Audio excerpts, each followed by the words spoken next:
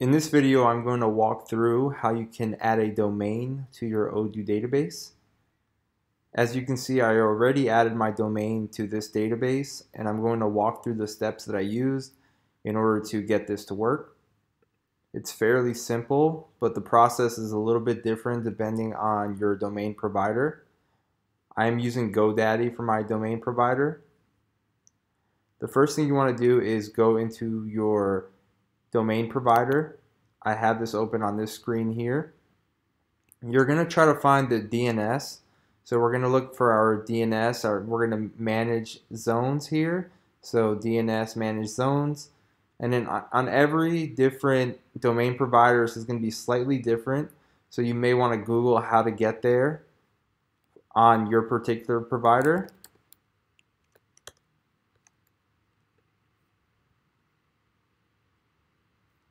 But essentially, you'll end up getting to these records here, and you can search, you might be using Google domains. You can search how to add a Cname to Google domains or any domain provider you use in order to figure out how to get to this page. It's really simple process from here. Once you get here, you want to add your Cname record.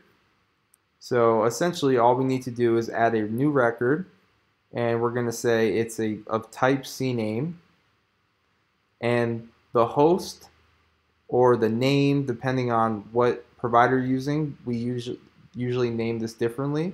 So this is going to be www, and we're going to point it to your Odoo database name.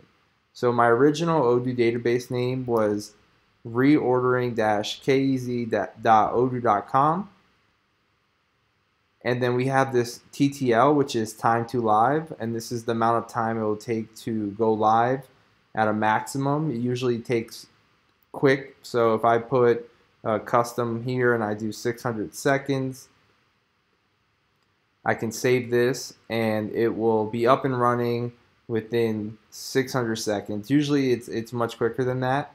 So I already have that set, so I'm not going to set it again, but that's essentially all you have to do here.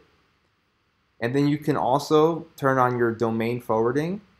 So if I go to edit right here, we can see that we have forward all of our requests to our website to www.kzaki.com. And this makes sure that if you're using your domain as a base domain without a www, that it all redirects or forwards to www.kzaki.com. And we see this as a permanent redirect. Now the next thing you want to do is go over to your Odoo Dashboard. So this is odoo.com. You log into odoo.com. You go to My Databases. So this is going to bring up your database page, and you're going to find your database. You probably have a lot less than I do, but these are all test environments. And you're going to find the one database that you want to connect to. Mine is, let me double check here, reordering. So we have this right here, and we're going to click the gear icon, and we're going to go to domains. And you're simply going to type in www.yourdomain.com as you see up here and click add.